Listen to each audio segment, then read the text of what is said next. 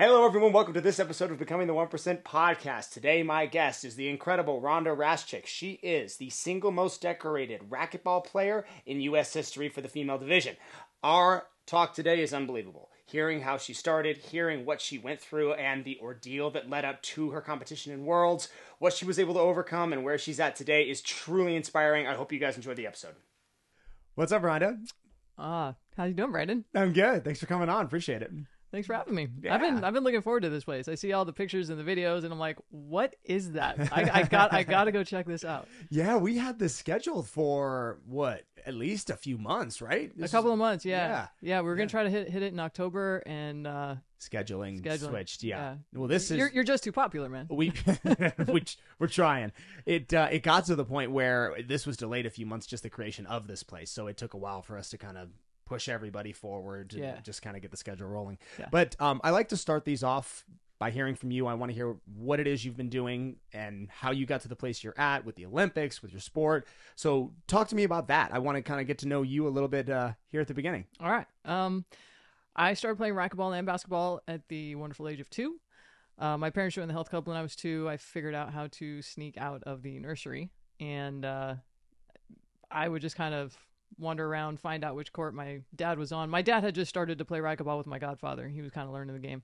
Gotcha. I would sneak out. My mom was either doing aerobics or playing tennis with my godmother, and I snuck out, wander around, find my dad, like, oh, there he is. Yeah. Then I'd go down to the basketball court and grab a basketball, and I would just kind of keep an eye on that court, and when he would come out between games, I'd run up and steal his racket and go in there and, whack it around a little bit. And honestly, it's kind of funny. Up until I started, when I started the Pro Tour and I started having success early on and everything, and I started doing interviews, I always get asked, how'd you get started? And I don't think either one of my parents realized until they heard some of my interviews that I was sneaking out of the nursery. I think my dad always assumed my mom took me out, and my mom always assumed my dad took me out. So it was interesting to hear. Play on your own at 2? It was. Yeah. That's how old you were when you started getting interested in it? Well, I just didn't want to be in there doing, dumb little kid stuff. I wanted to go do, adult stuff. Yeah. And so I like I said, I'd watch my dad grab a basketball, run up, steal his racket. And nice. then, he would just kind of, a little proud papa moment in a way. And then he'd be like, okay, kid, give the big people the racket back now. What are you doing out here? Where's your mother? And that's essentially what I did with my life. I mean, I can literally show you a picture on my phone of me at 2 with a lap full of racquetball rackets while I'm hugging a basketball. Which one did you take to quicker, basketball or racquetball? Both. I mean, I did both every day. And it was because I wanted to. I remember my parents got divorced when I was 5, so I would go back and forth. And every time I was with my dad, I wanted to get up at 5 o'clock in the morning and go play at the gym before school. I wanted to go shoot hoops. I wanted to go play a few racquetball games. I wanted to go lift and do all of that before getting to, nobody made me. I made him. He played, he had his little morning league with the older guys. But I wanted to go and do my thing at the gym. And then of course I played basketball in school.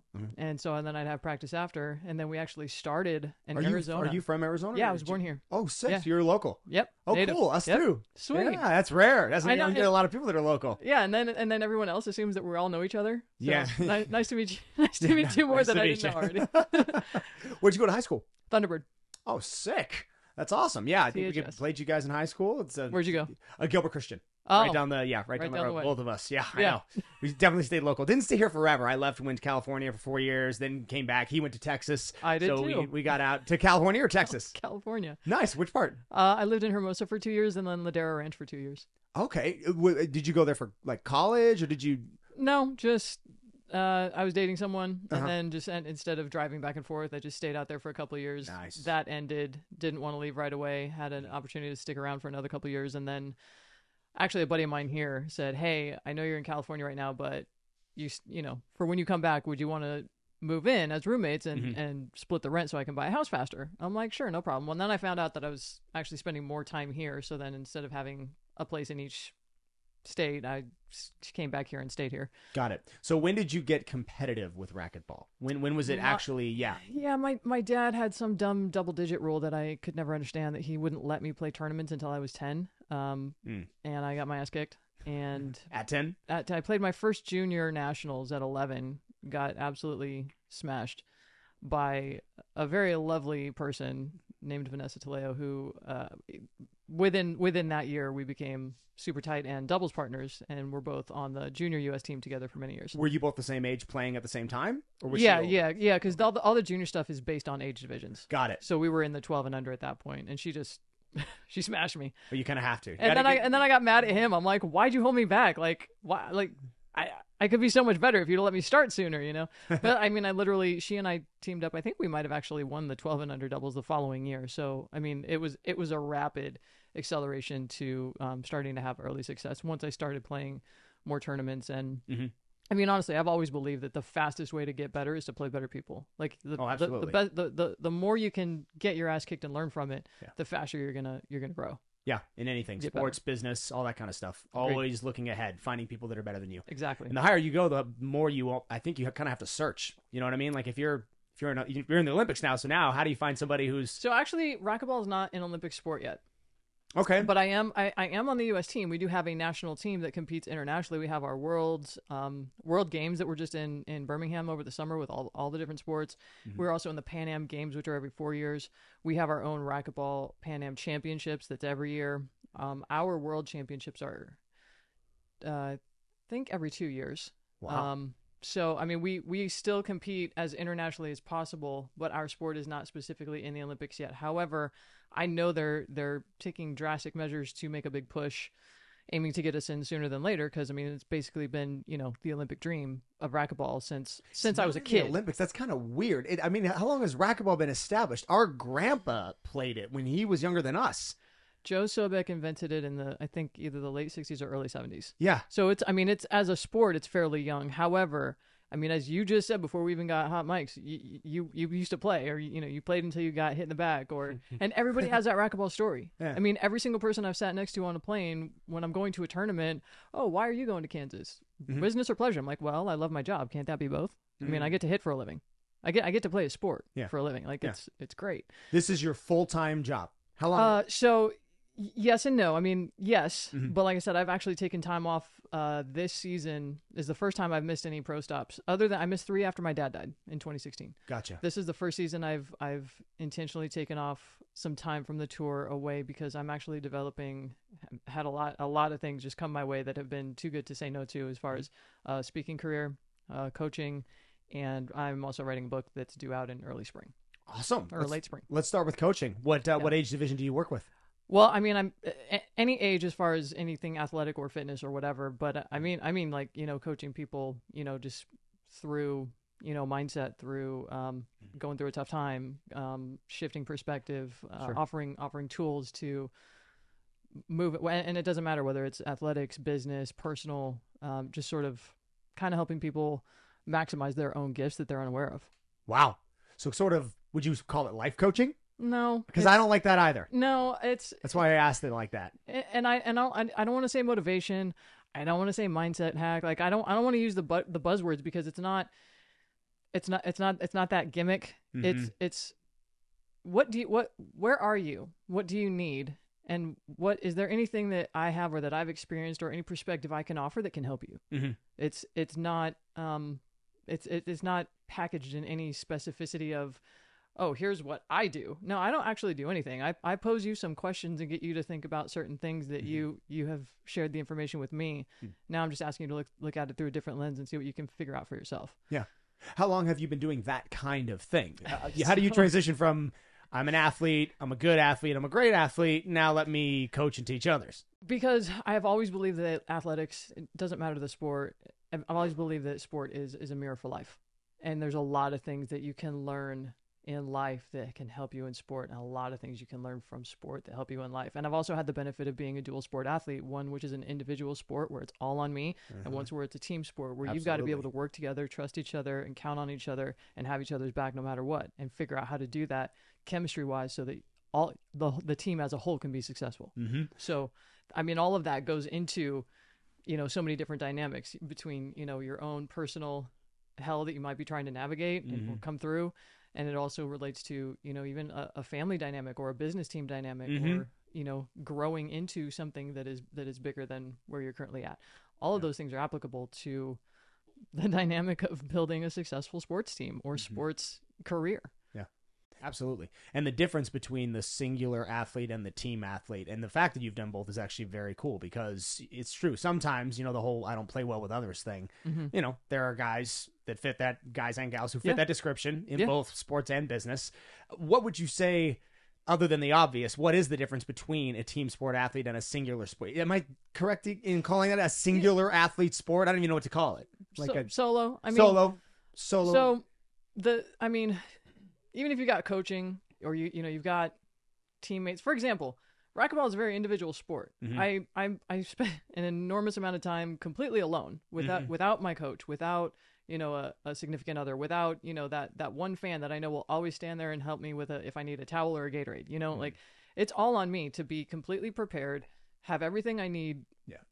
So that I'm not looking for anything. I'm not reaching for anything on a timeout or between games or what have you. Sure. So, I would say that the biggest difference is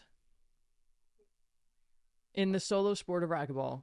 Now, don't get me wrong, there's doubles, and even on the U.S. team, it is a team, and all of the people that I'm on the team with, they're rooting for you. Those same women are the ones that I play against the rest of the year. Yeah, like they're my enemies on the court every other time. But when we all come together with USA on our back, it's a team. It's very much a team thing, and we're there to support each other. Yeah, and represent. Yeah, absolutely. So, it's a different feeling, and it's notably different, I think, for all of us, those one or two times a year where we come together as Team USA in an individual sport where we're usually at each other's throats on the court. Sure. But that's also one of the really cool things about racquetball. I just got to throw this in. It is such a almost family dynamic of like, you just don't hear it very often. Like that's something that two people have in common is the sport of racquetball. You say pickleball and everyone's like, oh yeah, we have courts in my neighborhood, Sure. But racquetball is kind of like that special thing, where if you play and someone who plays and you've been to a tournament and you know what that's like, there's like kind of an unspoken bond in that way. Sure. So anyway, it's a very notable difference when we could literally be at each other's throat in a tournament. Like I just played you in the finals.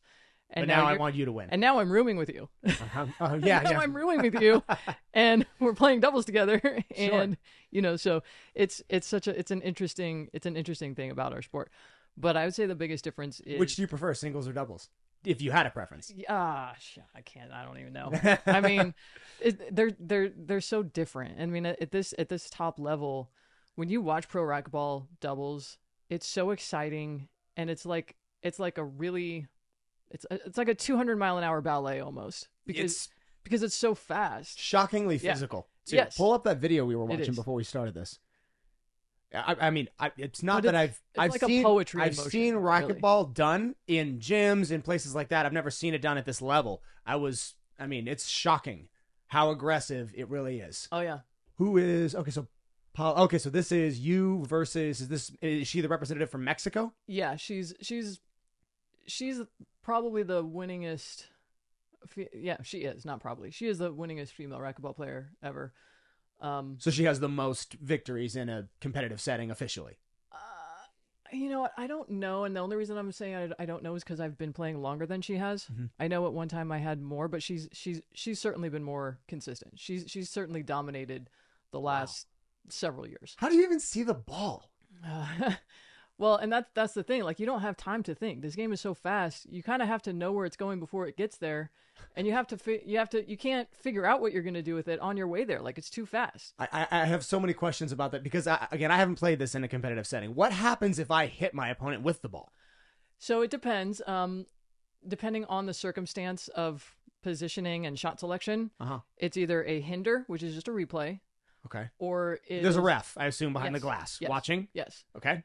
One ref? One ref and 2 line judges. Oh, interesting. Well, not every match has line judges, but there's 3 opinions, especially in the finals like this. Is this Worlds? Is this like your big... This is Pan Am Championships in Chile. Got it. In Chile. Oh, wow. Tweener. Seriously, that's like that behind the back and in between the legs. Yeah, there's another one. Oh my gosh, how many did you... Got it. That's what I'm saying. Why have I not seen this? I did not. You haven't seen this? My own match right now.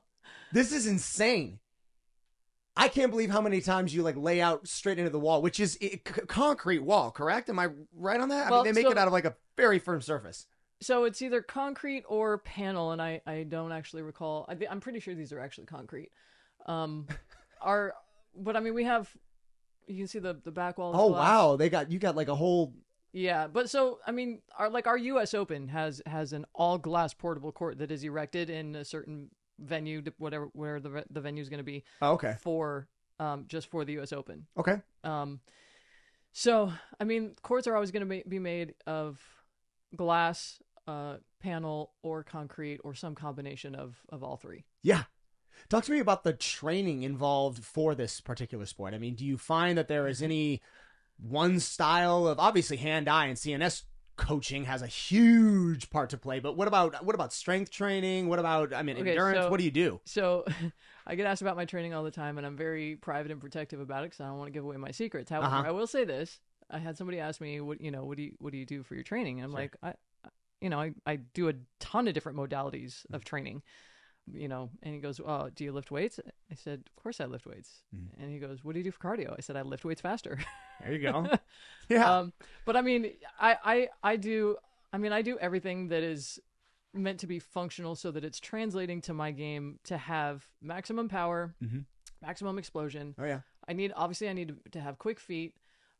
Stretch shortening cycle, all that kind of stuff. Ton of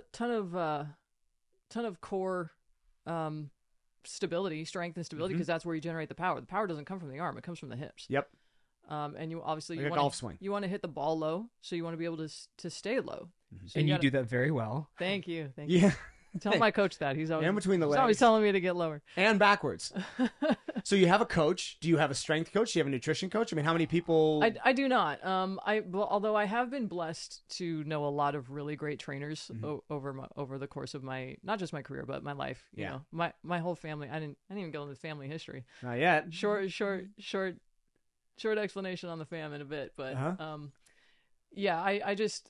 I've learned a lot from a lot of people, and I've been able to kind of play with certain things, and maybe I was given this advice, but maybe I tweak it like this to serve my sport a little more specifically. Sure. I would actually, ironically, I would say the two sports that are closest to a racquetball scenario, and this is going to sound, actually there's three.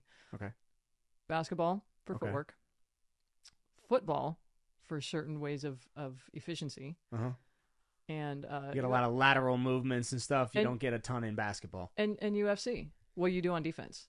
Wait, did you just say that there's not a lot of lateral movement? I played basketball. There's a ton of lateral movement. It's like it's not 50% of the game is lateral movement on defense. You think it's 50% of the game? 70. Yeah. It's probably more than that. Yeah. Yeah, well, that might have been a stupid comment. I'll give you that. Tell you what, we'll play one-on-one. I'll show you. Yeah. Okay, so I'm sorry, I totally say what you were saying again. I just think that the three Thank sports, you. Like if I was going to pick and UFC sports to cross. Why UFC? Because you have to read and react so quickly. You're in close proximity to someone else who you're trying to hit and who's trying to hit you. You have to not only try to land your stuff, but you have to be able to maneuver away from theirs. Well, that's the same thing. How big is the room? Court. How big is the court? It's 20 by 40 by 20. Got it. So you standing, and then so the ball can only bounce once. And you mentioned the word hinder. I mean, if I hit and then I block the ball from her being able to hit it, is that what that is? So the rule is, I didn't actually get to finish that answer. There's a hinder, which is a replay, or a penalty hinder, which will result in a point or a side out. A penalty hinder means that you took away an offensive opportunity for a straight in or a cross court. Now, under those exact same circumstances, if I'm going for a straight in and I hit you because you're directly in front of me, that's a penalty hinder in my favor. Okay. If I'm going for a different shot, say I'm going for a pinch, which means it's going into the corner, not straight in, that's a regular hinder because you don't have to give me that. You don't have to give me the corner. You have to give me the straight in and you have to give me the cross court. So it's your job as my opponent to get out of my way if I'm going to hit it straight at the wall in front of me. Yes. Gotcha. Which I don't know if there's any of it in this clip, but for court positioning purposes, you don't want to give the whole court if you don't have to. So just my choice is to. Would it be my choice is to get position and then jump. Would it be a maybe? I'm not trying to say if it was a good or bad strategic idea. I mean, is it ever an idea to hit your opponent if you think you can get that hinder? No, because now you're relying on the ref to make a subjective call. Gotcha. I mean, there's penalty hinders that don't get called because the ref doesn't. Can a penalty hinder ever be given to the person who hit the ball? I mean, if he thinks you hit the person on purpose. If you hit the person on purpose, there's no offense committed other than you're an asshole. Nothing. Oh wow. See, because I could see if somebody if I didn't like the way someone was playing, or I didn't like the ways, maybe. I mean, so I have seen matches where there's been a retaliation or two, but I mean, nobody scores a point. And again, now you're relying on the ref to make a call one way or the other. Sure. And that's no fun. We want to see action-packed shots, not action-packed bruises. You know what I mean? Yeah. Looks like you get enough of those just on your own. That is crazy how you lay out for each one of those shots. See how I mean? Like I gave her the shot, but I didn't get out of her way. Yeah. She still took the cross court, but I got out of the way. But I held my position and I jumped, so she still was able to take her shot without me getting, creating an infraction. Is being tall a huge advantage in this, the way it is in, say, basketball? Yes and no. I mean, it allows you to have more of a reach, but at the same time, taller people tend to have poor footwork. Okay. Because they're able to rely on that length. Mm-hmm. Well, you can't do much with the ball when you get there. Right. You want to have 2 feet under you. You want to be a two-legged athlete.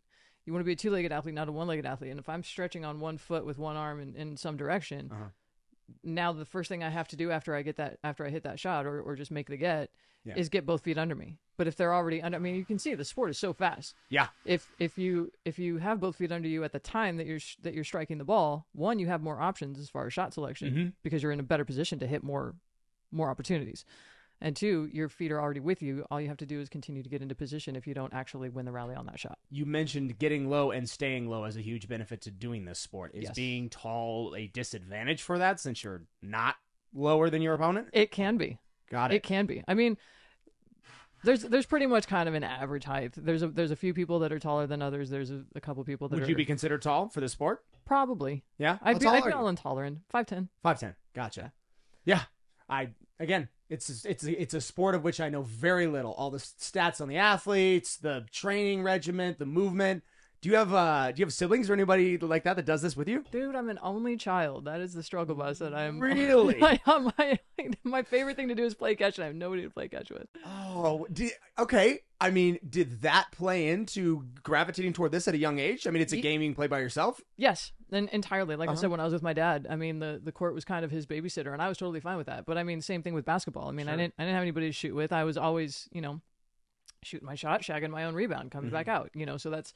I mean, both sports I enjoy immensely, but, you can't do this in tennis. You can't do this in pickleball. You can't do this you can't do this really in any other racket sport. You can't do this in... like you can practice getting reps all by yourself. Yeah. Unless you, I guess, hit it against a wall in a pickleball setting type of thing. Yeah, but still, I mean, I can actually hit real game time shots against this wall because this wall is part of my game. Right. When you're hitting against a wall in those other sports, that's not part of the game. Somebody's always going to redirect the ball a different way than the wall will. Sure. Yeah. Oh, no doubt. You can do actual real adjustments to every shot you make over and over and over again. Right. How much training did you do? I mean, on average, how much do you play? I mean, competing full time, it really just depended on my schedule. I mean, for pre-COVID, I was on the road 40 to 45 weeks a year. How did COVID impact this? Did they shut you down? It did. It killed us. We had a pro stop in Boston in early March, and within a week of that tournament ending, the nation shut down. Dang. And it was our tour is international, so we had a lot of international athletes. So you had people that had access to courts months before other people had access to courts because the mandates in their country were different, or the openness versus the shutdown. Yeah, of some people practice, others not. Right, and I went off on 6 different GMs at a particular gym chain because they were literally having fitness classes where there's blue tape on the ground telling people that you have to stay in your little square to work out during this class, but they wouldn't let me go into a racquetball court by myself to drill for months. I'm like, what sense does that make? You can put a bunch of people in there and just because they're staying in their little area, you're not worried about it, but I want to go into a 40 by 20 room by myself, and you won't let me go in there at all. I don't understand that. Yeah, sense didn't really have a whole lot to do with everything that was done during that time. And especially now looking back at it, it's really kind of funny to see like what was imposed and what wasn't. You're like, some of the stuff made no sense whatsoever. So backwards, yeah. Which gym do you go to train at this? I mean, I think LA Fitness has them, right? Is that right? LA Fitness, Lifetime Fitness, yeah, those are actually the only ones I know of in town. I mean, actually, for anybody who, in town, do you have one you recommend for local athletes to go to? What's your favorite? My favorite is the Village. I love the Village. The bougie one. Yeah, of course it's the Village. How many? Where is the nearest? I know there's one up by Camelback Mountain. Is there another one here in Gilbert? There's several. I don't know what the closest one to Gilbert is. But I know they got one in Phoenix, and I know they have one in Scottsdale. Those are the only two I know. There's one way up in northeast Scottsdale. The name is escaping me right now. I feel like an idiot. There's one at 44th and Camelback. There's one in a little further south in Scottsdale. I think it's off Hayden, somewhere near Hayden and Camelback-ish, Hayden and Indian School. Yeah. Can't think of the name of that one either. And then I know, DC Ranch. That's the one way up in like northeast Scottsdale. Got it. That's the super, super, super bougie one. Oh, is it? I've never been to that one. Yeah, I like them all. I mean, I think I'm a little partial to the one at 44th and Camelback because that's the one I've gone to. That's the one I've spent the most time at. Yeah, I get such good workouts there. Yeah, I mean, I could literally stay there for like 7 or 8 hours. Are there any other locals that play on the team with you? I mean, when you get to this level, or are throughout the country? I assume they're kind of cherry picked from all over. Yeah, they are. Well, they're not cherry picked. You have to qualify. We have, in fact, you're right. They're not all. We have a U.S. team qualifier coming up in February, and it's actually here at ASU. Oh wow! You can come check it out. So everybody from all over the U.S. comes to ASU to qualify for this. Well, I mean, there's different divisions, but U.S. team qualifying is only one of them. So there will be an amateur event with different levels and skill levels and age levels. For people to pick and choose where they want to play. Yeah. But there will be one specific U.S. team qualifying division. Sick. Yeah. That's awesome. When is it? First 5 days of February. First 5 days of February. Awesome. All right. So we'll keep that. We'll make sure everybody who wants to go check that out can go see it at ASU. That's not far from here either. Nope. Tell me about the book. Where did it come from? Why write a book? Yeah. What's it going to be? When's it come out? Tell me about it. Okay. So I think before we get to the book, I have to tell you about this thing that happened. Okay. Because it's very central to the book, why it's being written. So I'm not going to leave anything out. You guys are getting the raw story, the not edited for TV content. Cool. In 2008, I was living in Hermosa Beach. It was late at night. I was walking down the Strand, and I got jumped by 2 guys with brass knuckles from behind. They surprised me. I got my face shattered. My eyeball almost fell out. I had to have facial reconstructive surgery. What? That's the elevator version. Wow. But yeah, so I was walking along and saw some guy underneath a light, and he just kind of initiated, "Hey, what's up?" I'm like, "Nothing, man. How you doing?" He's like, "All right, how are you?" Kind of shitty, but whatever. It's all good. At that point, this other guy comes off the patio of the other home on the property that I lived at. And this guy comes out of nowhere, and that patio was dark. Our neighbors were not home. So my theory is that this guy was probably trying to break in. This guy was probably the lookout. That's probably why he initiated contact. That's just my theory. I have no idea. In your neighborhood? This is on the Strand right in front of my home area. Okay. On the Strand in Hermosa Beach. Wow. Okay. This guy comes out of nowhere, and he goes, "What? What the fuck you say to my boy?" I'm like, "Nothing, man. I'm just on my way. You guys have a good night." And I walked in between them, trying to kind of diffuse the situation. Like, "Look, I'm not trying to start anything with you guys. You know, don't worry about me. I'm just on my way." I kept going, and about 6 or 8 steps later, next thing I know, bam, my face just flies this way. And it was more of it wasn't a sensation of pain. It was the sound. It sounded like if you snap celery. And I just immediately felt like this whole half of my face went over here. And before I could actually process any of that, bam, from that direction. And I probably took 12 to 15 shots to my face and head before I turned around and squared up. And I saw that both of them were, coming at me from behind, and they both had brass knuckles on. And my immediate thought was, I have Worlds in 6 weeks. I don't want to break my hand on your dumb fucking face and not be able to hold my racket and go play for my country at World Championships. So I kind of micro-evaluating every little thing that happens to see if I need to defend myself or if I can just, not participate in escalating it any further. In the meantime, this eye is just going like this. Like camera 1, camera 2 is gone. Like I can't see out of the side. It's just swelled shut. Okay. And I think the fact that I was not unconscious and I was not off my feet and I turned around and squared up, I think that, according to the police at the time, they said that probably saved my life, but I don't think they were prepared for that. So they had a little discussion and there was some words spoken, but I wasn't paying attention to the words. I was paying attention to the body language of, do I need to defend myself now that I'm face to face? You chicken shits blitzed me from behind. I didn't see you coming the first time. Now that we're face to face, I'm watching to see what happens. They ended up running off. I didn't want them to know that I lived right there. So I start walking towards Redondo Beach. It was only 4 houses over. So I start walking towards the Redondo Hermosa border to go this way and then come back home on Hermosa Avenue instead of off of the Strand. Mm-hmm. And I heard something. I'm walking home like this, right? As I'm walking home like with this. your eyes swollen shut. Yeah. And I'm walking home like this because I know this is going to sound silly, but you remember that first Pirates of the Caribbean movie? Yeah. And that one pirate who had the wooden eyeball that kept falling out the whole movie and he's chasing it around the ship deck and all that? I couldn't stop thinking about that. I'm like, oh my God, if my eyeball falls out, it's going to get sand in it. They're not going to be able to put it back in. It's going to be gross. So I'm walking home like this, right? Jeez. I'm walking home like this. Holy shit. So that my eyeball doesn't fall out. And I hear something and I turn around and it was the dude who came off the patio. No. And he's running back at me like with his what fist the up. Yeah. Dude. He's running at me like he's going to Superman punch me. So I turn around and I go, dude, just stop. Just stop. And he stops. And I did that for 2 reasons. One, I wanted him to feel like, okay, I'm scared. You have the power. You don't have to prove anything else by hitting me again. Right. So I leave my hand out. The other reason I left my hand out was I have one eye. I have no depth perception. If he does come at me again, I need to be able to feel it because I won't be able to see it very well. So I left my hand out here. And this is word for word exactly what he said. He goes, fuck you, bitch. I don't give a shit. I just got out of prison. I'll kill you right here and not give a shit. I don't care about you. I'll fucking kill you right here where you stand. What are you gonna do, bitch? I'll fucking kill you. And I was like, at that point, I dropped both hands, made fists at my side, and I was just like, okay, go ahead. Go ahead, I'm right here. Kill me. And I was, apparently, I didn't even think about this until somebody asked me about it 3 years after the fact. Apparently I was okay with that being my last night on Earth because I didn't cry, I didn't beg, I didn't try to negotiate anything.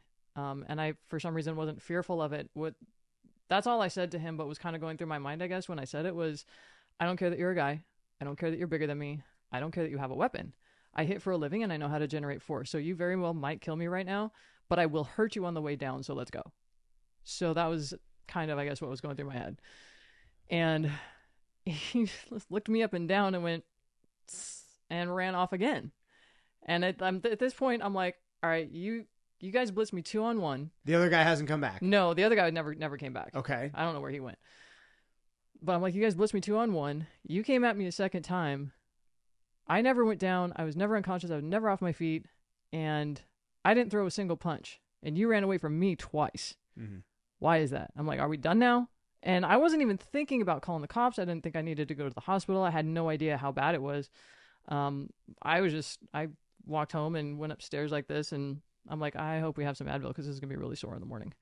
Okay. That was all. I wasn't thinking anything severe. My girlfriend at the time had come around the corner after I walked in and was fishing for the Advil. And she goes, oh my God, what happened? I said, I got hit. Shrugging everything. I go, I got hit. She goes, by who? I said, I don't know. 2 guys downstairs. Why?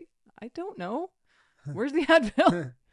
So in the meantime, her friend that she was there with had called 911. I don't even know. I don't even know. Didn't even know that happened. Yeah. They seemed like they showed up in like 2.2 seconds. The cops? Yeah. Actually the ambulance. Cops didn't come to talk to me for 2 weeks. Interesting. I don't okay. know. Yeah. I don't know why. Did they catch the guys? No. Never. No. And I asked for a sketch artist, and they said no. Actually, if the two guys, How long ago was this? 2008. Okay. There was a liquor store across the street, and when the cops finally went over there, like weeks later, the guys that work at the liquor store said they were in here the next day bragging about it. Why didn't you show up sooner? They had them on video, but those videos had since been recorded over because they didn't go over there for weeks. Anyway, so I ended up going to the hospital, find out I had several facial fractures. Okay. And that the surgeons would be in to talk about it. And meantime, my girlfriend at the time ran over to go down the hall and call my mom and tell my mom what happened. Mm-hmm. And the worst part of this entire experience for me was hearing my mother's shriek at the other end of the phone. I mean, she was beside herself, hysterical.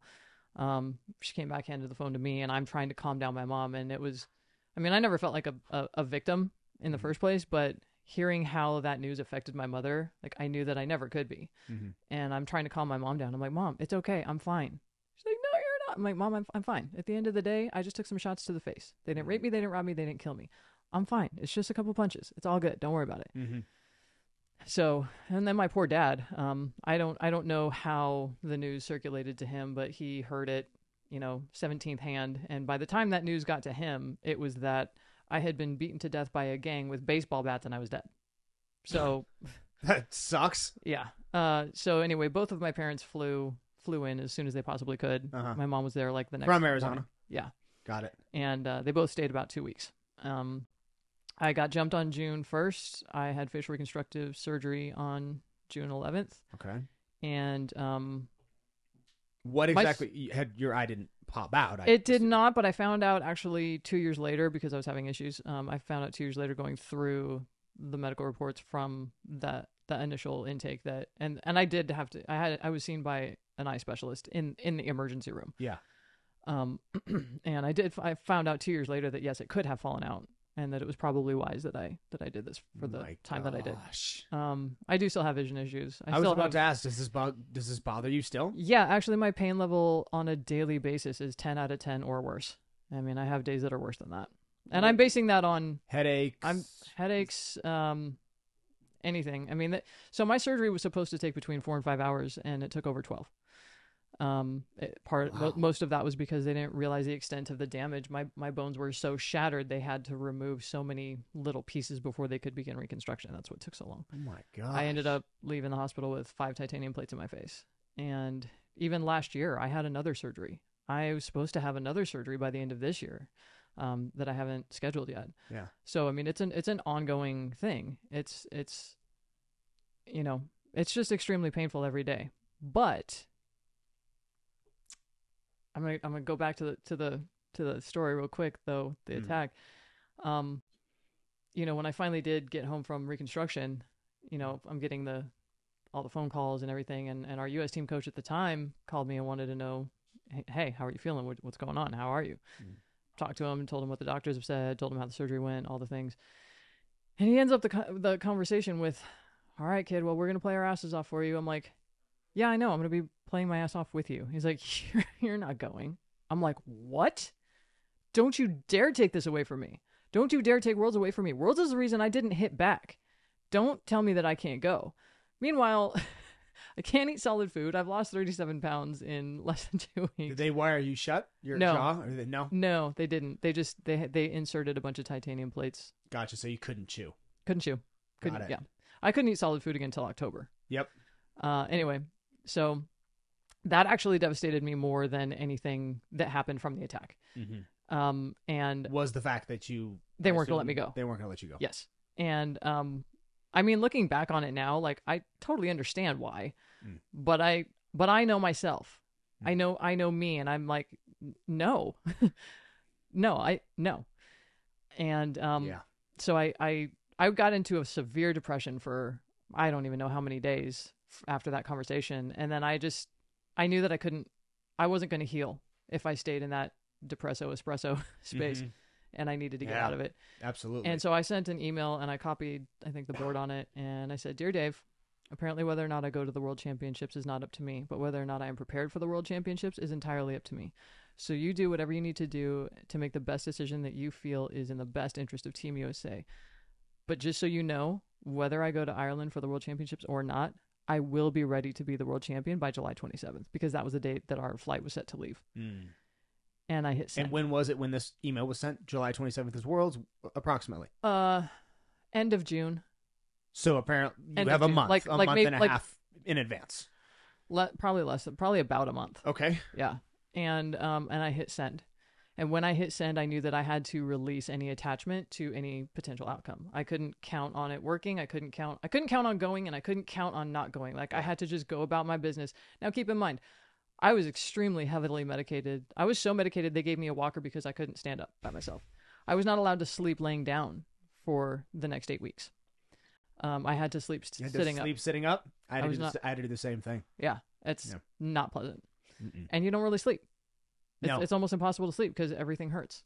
Yeah. And you can't get comfortable because you're not allowed. So, yeah, it sucks. The face is a very difficult. I had a facial reconstructive surgery when I was like 19, and same thing. They wired me shut, and I medicated for a few weeks and couldn't sleep. The whole thing. So it's hard to describe that to people. Your nerve endings are firing. Your face. It's your face too. So you don't. Yeah. It's not like you broke your arm. You can kind of isolate it in your arm. Your face is kind of hard to escape. Exactly. Yeah. Exactly. So yeah, I hit send and I released any attachment to the outcome of whatever would happen after that email. Mm-hmm. And then I went about my training as best I could, which was literally sitting, watching video, or sitting and just visualizing a workout, like with weights, visualizing a 2-hour court practice in real time. So if it's going to take me 2 hours in real life to actually do it, I took 2 hours to do it in my mind on the couch. Wow. And that was how I prepared. And then I came back to Phoenix and trained with one of my trainers here in Fountain Hills for 10 days. And the most I could do was 10 sets of 1 single leg step ups. That's it. Okay. I couldn't do anything else. Wow. I mean, we obviously did more than that during the 10 days, but that first day when that was all I could do and he sent me home, I'm like, oh my God, what am I doing trying to go to Worlds? Right. And then within the first 2 weeks of July, I went and signed up for an outdoor tournament in Huntington Beach. And I signed up and played 3 divisions, and I think I might have won 1, but I was genuinely pissed that I didn't win all 3. And I had to have one of those, custom-made masks. I was going to ask, did no one tell you, like, hey, if you take a ball to the face, it's going to reactivate this entire process? Oh yeah, yeah. I had a mask that was custom-made, and I had to wear that. And wow. Anyway, I played, and our U.S. team coach had driven down from Stockton to kind of evaluate me when he found out I was playing, and he said, I did not expect that. He's like, you actually look pretty damn good. And he was kind of what ifing me to death about, but what about this? And what happens if that? And what if, and justifiably so. Yeah, completely. I know part of it was most of it was concern for my own health. Mm-hmm. And then the other small part of it was probably, we need to do what's in the best interest of the team, which I also totally understand. Mm-hmm. But anyway, I guess one of the things I said to him that kind of basically shifted him onto my side of the, I want to go, was I'm like, Dave, I don't need my face to hit the ball. My arms and my legs still work. And he laughed and he goes, yeah, you got a point there. I didn't really think about that. And he couldn't argue with that either. And plus he just saw me play, infinitely better than he expected me to, considering I'm still severely underweight, haven't been able to do anything physical until literally that weekend. And then I went from there to a tournament in Pennsylvania. Can you still not eat solids when you're doing this? Are you still on a liquid-based diet? I mean, no. I mean, I was on protein shakes, mashed potatoes, anything soft, baby food, applesauce. Yep. Did you ever blend anything up? You ever do that? Okay, so let me get to the climax of the story. Is that he actually did say, okay, yeah, you can go, and I went to Worlds. Yeah. And I won my first World Championship without losing a single game. I never even went tiebreaker. Wow, that's awesome. Yeah. So a month after. Technically 2 months. Yeah. I got jumped June 1st, had facial reconstructive surgery on June 11th, and 64 days after getting jumped, 53 days after facial reconstruction, and 29 days after voluntarily ceasing all pain medication against medical advice. Yeah. I won my first world championship. Wow. That's outstanding. Yeah. And so that's unbelievable. When you ask like what platform do I have to speak from with, helping people overcome things or find new perspectives or, initiate some kind of shift for themselves. It's, I've been through some shit. Yep. And getting back to the book, that's the event that happened, but it's not just that event. other things that happened in my childhood. I was born with a deformity that I had to have a life-saving surgery that no surgeon wanted to touch because it was a 1 in a million something chance that I would live and a 1 in a something million chance that surgery would actually work. So, between that and a car accident that my mom and I were in and not wearing our seatbelts and we spun into a light pole and I got thrown forward, I mean, like if I must be part feline and have 9 lives. I think I got at least three or four left. 3 down. Yeah. I mean, it's not just those things. There's been a lot of buildup of things in my life, good and bad. Yeah. Not just all, horrific, but just a lot It's of pretty unbelievable. You won worlds. That's a lot that I've incredible. learned from. There's just so much that I have learned from. And my purpose for speaking is I want to be able to help people so that they don't have to go through the shit that I went through to learn what I learned. And if there's anything that I can offer, even if it's not about me, it's about knowing thyself. Let me help you pry into the corners of yourself that can help you make some kind of adjustment that is going to propel you forward in what you say you want to be, what you want to become, what you want to do, what you want to achieve, where you want to go from where you're at now. Yeah. Would you say the process between June 11th and actually competing in Worlds was mostly difficult because of the physical, or was it more mental? I mean, what was I can imagine a combination of both. It was my training was entirely mental. Because you've been told you're not going. That has to be just damning to hear mentally. Well, it was. That's why I had to send that email and be like, look, whether I go or not, I'm going to be ready to go. In fact, I think I even said, like, so if you don't take me and you guys don't do well, that's on you. But I had to become unattached from that outcome as soon as I hit send. Sure. Which is why I had to send that. Yeah. So I was going to train whether I was going or not. And my training was entirely mental until I didn't do any practice when I signed up for that outdoor tournament. The second week of July, I hadn't touched a racket since whatever our last tournament was before that. Yeah. Actually, that would have been nationals. So I hadn't touched a racket for over a month. Gotcha. Yeah. Wow. What an incredible outcome. What did the coaches say? I mean, what did everybody say when that happened, when you won? I honestly don't know, only because I do remember there was a lot of people crying in the stands and the coaching and, even my opponent. I bet. And it was an all USA final. We swept that year. There was both USA singles players were in that final. Both men's singles players were in their final. Wow. And both doubles teams won their finals against the other countries. So we won, the individual, all the individual awards. We won the men's overall, the women's overall, and the team overall. That's the last time I believe we swept the entire event. That was in 2008. That's crazy. What a cool thing to happen too, where everybody takes it home. Obviously, what you had gone through, I'm sure, was the giant, most overshadowing peak of the whole thing. I'm sure everybody. Yeah, everyone we won, but like, oh my God, you're here. Yeah, yeah. I didn't get hit with brass knuckles before I came here, so it's well, and it was like I said, I'm really not sure what the immediate reaction was because I remember hitting the last shot. It was a backhand down the line winner. Sure. I remember going over to my opponent, giving her a hug and saying, great match. And, congrats on, we genuinely supported each other, until we had to play against each other. And, we hugged it out. And as soon as we let go from that embrace, my back was to the crowd and I just kind of fell to the ground and started weeping because I'm like, the only thing that could go through my mind was, I'm not even supposed to be here. And I meant that in two different ways. Like that feeling was overwhelming in literally having my life threatened, literally all the things that could have been different that night on the Strand. Yeah. And then the fact that even though I came through that night, then them telling me that I can't go. Yeah. Not only did I go, I won. Yeah. And that was so fulfilling to me, not for the personal achievement, but because I didn't let my team down. Wow. I didn't let my team down. I made a promise in that email that I would succeed, and I kept my promise to the team. And that dichotomy of sensation of I could literally be dead or I could be alive and not here. And everything came together as cinematically as possible. Such an incredible story. Thank you. Wow. I'm serious. It's very rare we get that kind of thing where I honestly don't really have that much to say. Like that's just an incredible story. Well, and so that'll be in the book, kind of in the middle, because that is kind of what the book is based upon. Is like it's not just that though; it's everything that happened in my life before that, leading up to that, that allowed me to come through that the way that I did. Yeah. And then also, you know, the entire planet is still dealing with a post-COVID new normal that we're still trying to figure out what the hell that even is. And this is my new normal. Every single day is excruciating pain. And the ways that I have... Since 2008. Since 2008. Wow. Yeah. The best day I've ever had was an 8 out of 10. And, you know, continuing to need surgeries, continuing to have to see specialists, continuing trying to figure out why... You know, the pain sensations and the areas that they're traveling to is expanding, not decreasing. Man, my nerves are shredded. There's nothing you can do. This is neurological. Yeah, there's nothing they can do with shredded nerves. It's very hard. So very tough to do. So, have you ever tried hyperbaric? No. That actually may be a direction I would steer you toward. Yeah, it might help. The only thing that has made it feel different, it didn't relieve the pain. It just sort of changed the pain sensation. Was acupuncture. Mm-hmm.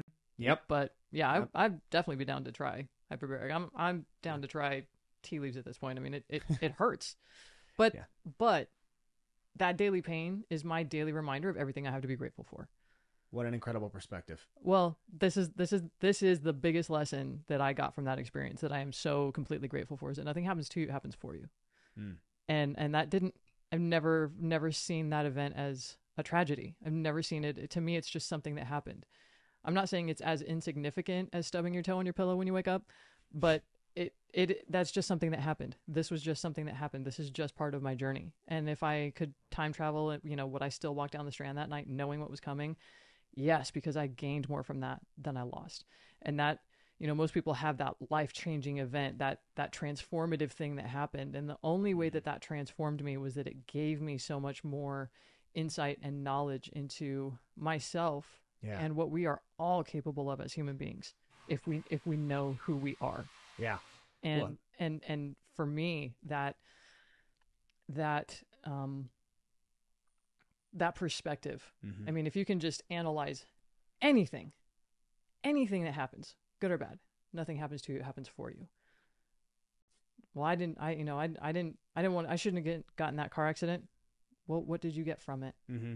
Did you get, maybe you should wear your seatbelt? Did you get a new car? Did you get, you know, paying more attention so that you're safer on the road so you don't do this again? Yep. I mean, anything, if you can look through any experience. You have a very positive outlook. Yeah. If you can look through things with that lens, everything changes shape. Yep. It's a really incredible, it's very empowering. Yeah. It's very empowering because it's almost like it sounds like you have your own way of bending reality, but you're bending it for benefit.